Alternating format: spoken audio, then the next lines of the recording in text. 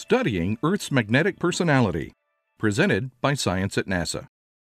Magnetic reconnection could be the universe's favorite way to make things explode.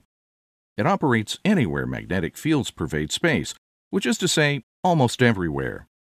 In the cores of galaxies, magnetic reconnection sparks explosions visible billions of light years away. On the Sun, it causes solar flares as powerful as 1,000,000 atomic bombs. At Earth, it powers magnetic storms and auroras. It's ubiquitous. The problem is, researchers can't explain it. The basics are clear enough.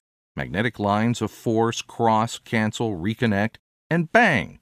Magnetic energy is unleashed with charged particles flying off near the speed of light. But how? How does the simple act of crisscrossing magnetic field lines trigger such a ferocious explosion?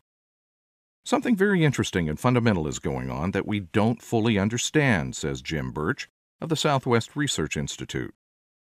NASA is about to launch a mission to get to the bottom of the mystery. It's called MMS, short for Magnetospheric Multiscale. It consists of 4 spacecraft that will fly through Earth's magnetic field, or magnetosphere, to study reconnection in action. Earth's magnetosphere is a wonderful natural laboratory for studying this phenomenon, says Birch, the MMS principal investigator. Slated for launch on March 12th, the 4 spacecraft were designed, built, and tested at NASA's Goddard Space Flight Center. Each one is shaped like a giant hockey puck, about 4 meters in diameter and 1 meter in height. In space, however, they are much larger.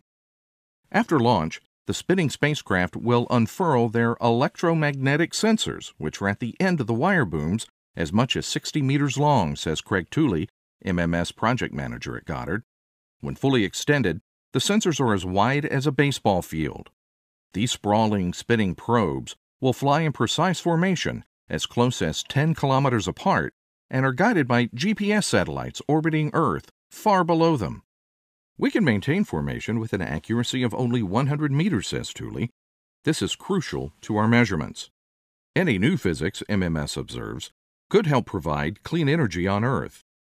For many years, researchers have looked to fusion as a clean and abundant source of energy for our planet, says Birch. One approach, magnetic confinement fusion, has yielded very promising results with devices such as tokamaks. But there have been problems keeping the plasma contained in the chamber. One of the main problems is magnetic reconnection, he continues. A spectacular result of reconnection is known as the sawtooth crash. As heat in the tokamak builds up, the electron temperature reaches a peak, then crashes to a lower value. Some of the hot plasma escapes. This is caused by reconnection of the containment field. In light of this, you might suppose that fusion chambers would be a good place to study reconnection. But no, says Birch. Reconnection in tokamaks happens in a tiny volume, only a few centimeters wide. It is practically impossible to build sensors small enough to probe the reconnection zone. Earth's magnetosphere is much better.